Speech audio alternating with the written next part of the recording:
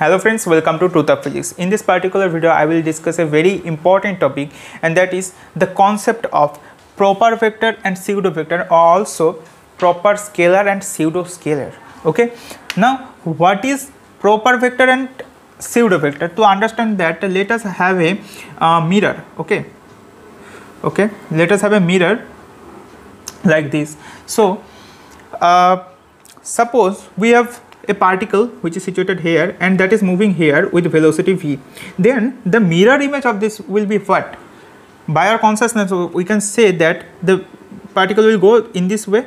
That means the v vector, after this placing this mirror, that is the mirror image of this v, or the mirror reflection of this system is v.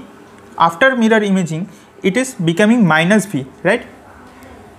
Like this way, which are, means suppose this is our y axis. Okay, this is our y axis, and this is our x axis, and suppose, okay, this is our x, this is y, and this is suppose our z axis.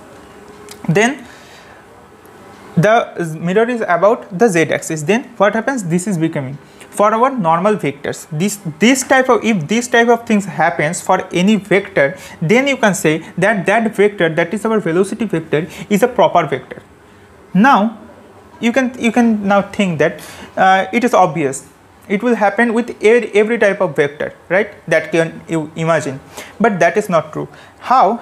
Let us understand the cross product of two vectors. Suppose we have two vectors a cross b.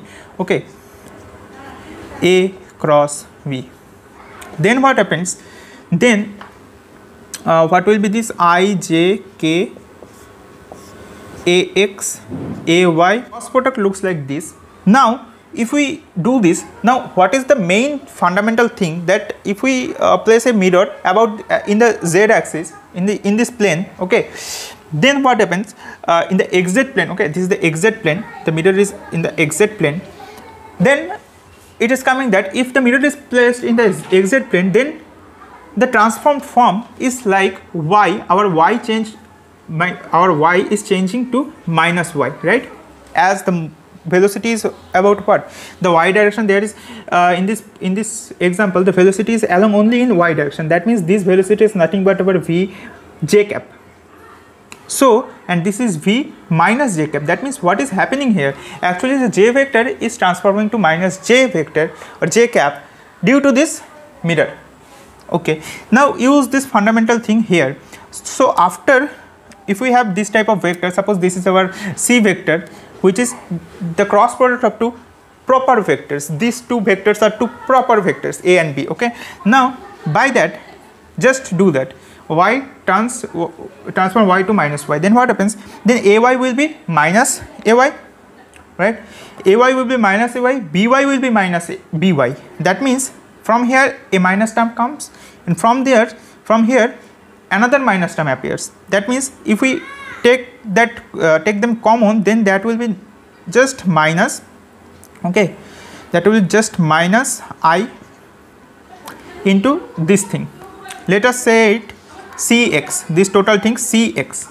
Okay, so after mirror transforming, this is becoming this. Now this term here, no term is present, of no y term is present. That means this will just be same. So if this is cy, this total term, then it will be just plus j cap cy, plus here you can say that there is two terms by and ay, that will be transformed into minus terms. Okay, that means another minus term we can common from this thing, and let us denote it c z. Then it becomes k cap c z. That means what is happening here? Our proper vector was this, our initial vector was this, and after mirror transforming, it is becoming this, which is not similar like our this case, right? Our proper vector case. That means if we place a mirror in the xz plane, then for our proper vectors, the transformation is like that. Y will be transformed to minus y. The components, y components, will be just transformed into minus y. But for this type of vectors, where where the vector contains the cross product of two proper vectors a and b, then our product which is coming out is changing differently, and the difference is if we place a mirror in the xz plane, then this type of vectors components, the y component is not changing, the y component sign is not changing, unlike our proper vector, but the x and z component are changing. Okay, now if you look for any kind of vector after operating this type of things, after operating mirror operations, if you find this type of results, then that vector will be called a pseudo vector. Okay, so these are, see what is proper vector and what is pseudo vector. Now what is the physical use of this type of vectors? Recall the Biot-Savart law, magnetic field. The equation of magnetic field is first B vector is equals to mu naught over 4 pi I dl cross r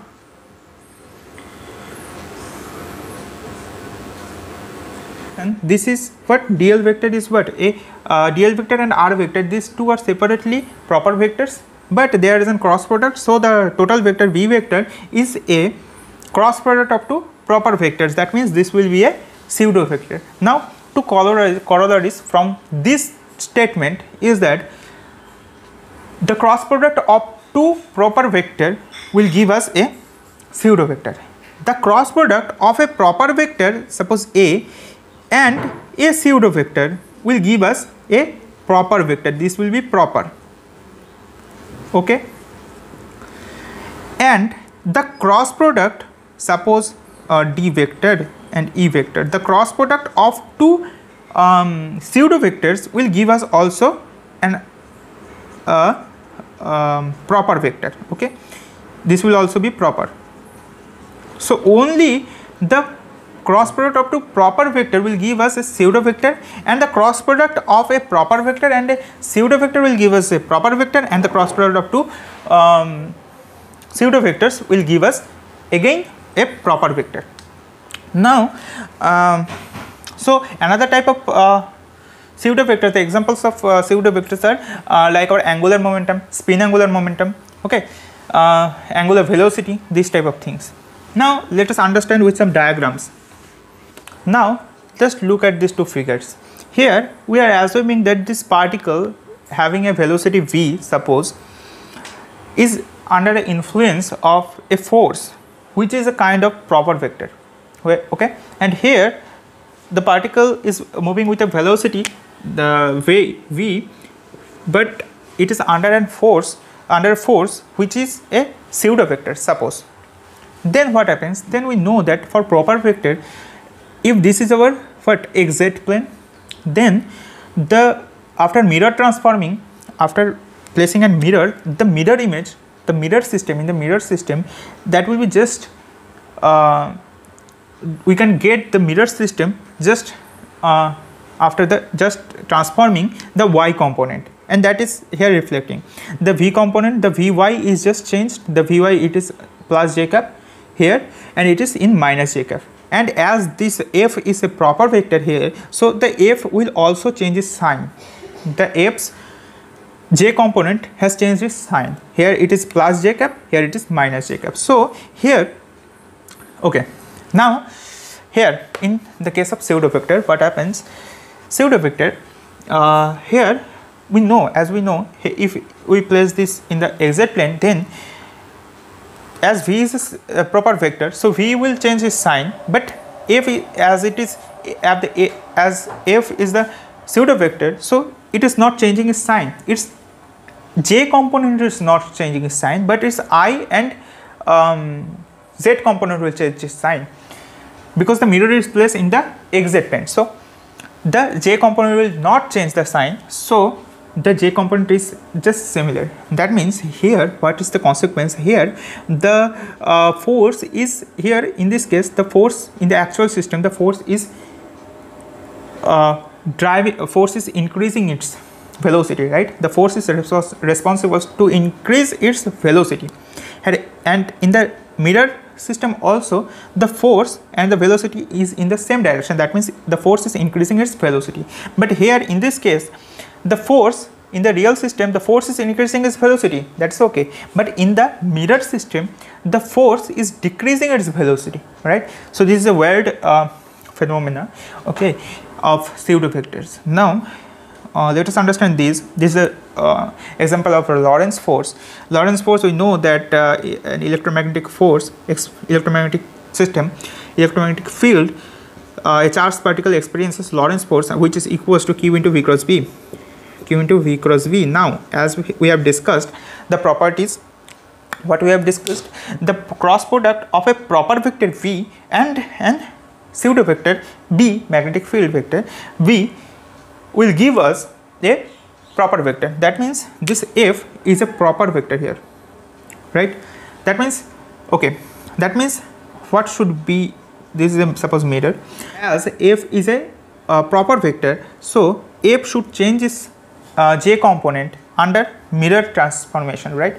So let us see that is it happening here, okay? And B will not change its sign, or B's jth component will not change its sign under mirror transformation when the mirror is placed in the xz plane, okay? But its I component and the z component will change its sign, as we have discussed earlier, right? So we came in the conclusion like that. So let us understand that. So B vector here, if this is the B vector coming outward towards U, then in the mirror transformation this will give like this. B vector will be just inside because the plane is like this, okay? So the jth component, B's jth component, if we had any jth component, here we have no jth component, we have only ith component, right? This is the x-axis, so we have only ith component and the mirror is placed in this way. So the jth component is not changing, and we cannot see that because B have no j component here. But we know that pseudo vector will have will change its I and z component will change. So now here it have an ith component, right? So this ith component will be just reversed in the mirror system. So it is reversed. This symbol represent as the B vector is inside, and V vector, it is our proper vector. So it will, and V vector is our proper vector, and V vector is directed along this way. So its jth component will be just transformed into minus j here, right? So if this is clockwise, this will become anti-clockwise, the particle's motion, right? This particle is moving along this circular loop. So the V vector is directed along this and the V vector is this. So the cross product will give us what? V cross B. Here the cross product will give us what? V cross B means the force is directed along this. The Lorentz force is directed along this. And here if you use the cross product, then the force will be directed along this. So what is happening? The force's jth component is changing its sign due to the mirror reflection, or due to the mirror transformation. So yes, it will happen. The jth component of force will change its sign because it is the proper vector, because it is a cross product of a proper vector and a pseudo vector, right? So yes, it is obvious. So now what are proper and pseudo scalars? Suppose we have two vectors, we have two proper vectors A and B, then if we make the dot product of these two, then we will get some scalar, and you will see that this scalar doesn't change the sign under mirror reflection. Similarly, if we have to another vectors which are pseudo vectors, like suppose d vector dot e vector, where both of these are pseudo vectors, then you will get some scalar, suppose d, then d also doesn't change sign under mirror reflection.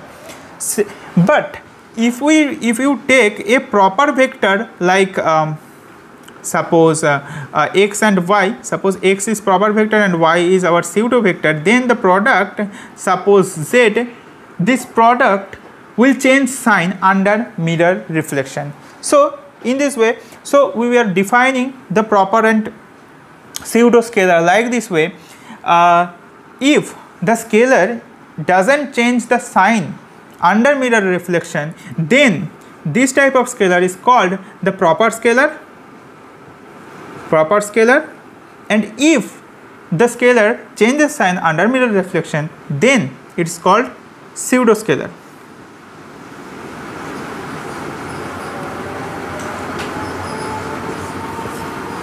So I hope that these concepts are very much clear to you, what are proper and pseudo vectors and scalar, and this concept is very much important for you to understand the mirror reflection symmetry. Okay, so in the upcoming videos I will discuss that thing, what is mirror symmetry, that Newton's laws of motion is invariant under mirror symmetry or not. So take care of yourself. Thanks for watching.